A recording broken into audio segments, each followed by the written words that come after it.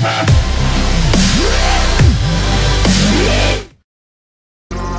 hey guys, welcome back to my channel, and in this video I am going to show you how to fix the display driver stopped working in Windows 7, Windows 10 and 8 also. So it occurs only in Intel and NVIDIA drivers only. So I was currently having this issue while I was recording live stream with OBS, but you will also get this while playing high-end games with high graphic card issue also.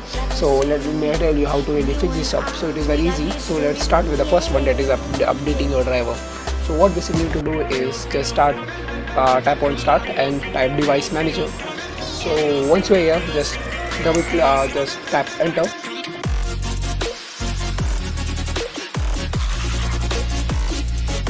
So once you are here, a new window will pop up, and just go ahead to the display adapters and double click on it. Just go ahead and type on update driver. So as you can see, I am currently seeing it is up to date, but if you are having a latest version available, so you will see it will say to update it. So just go ahead and update it. But if you are not able to update it from Windows itself, so let me tell you how to actually manually do this. So what basically going to do is just copy your chipset driver name and just paste it here.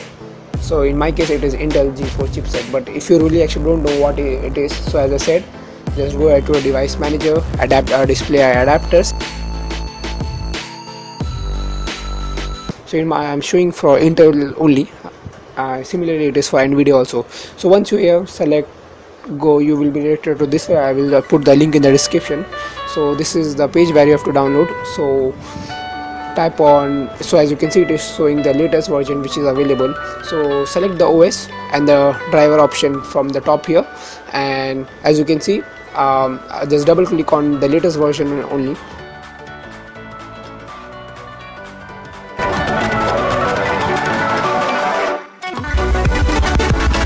I have already downloaded it and I have already installed it in my PC. So let's start with the number 2, that is GPU timeout issue. So it is the most common issue, so let me tell you how to really fix it up. So type regedit in your search.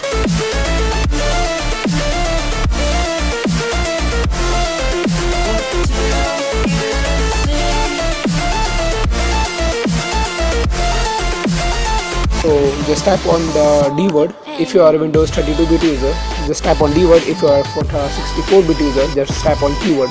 So I'm a 32-bit user, so I'm using the D word. So just rename it to the TDR relay. So just double click on it and enter the value to 8. Tap on OK, and that's it. So you are ready to go.